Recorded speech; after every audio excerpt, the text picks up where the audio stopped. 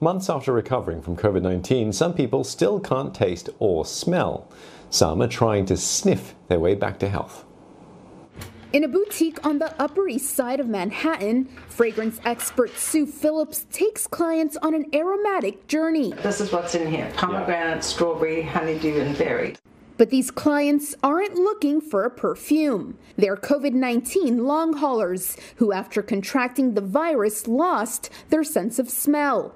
And in the case of Josh Goldenberg, a professional golfer who traveled from Florida to meet Phillips, also his sense of taste. You know, the food that my friends are eating, our family is eating, you know, tastes really good, and I can't really enjoy it with them.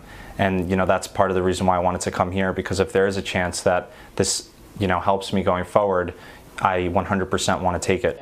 To start the process, Phillips sets up an array of fragrances on a table, starting with the lighter notes such as rose, lavender, and mint. If there is no response... Obviously, I know there's a scent here, but yeah, I can't identify it. More robust scents, such as spice and musk, are used. This one's pretty intense, I think. Oh my goodness.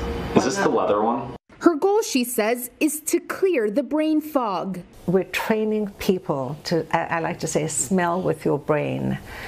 And it's almost as like there's a vibration and a frequency that goes from here, the olfactory bulb, to the limbic system.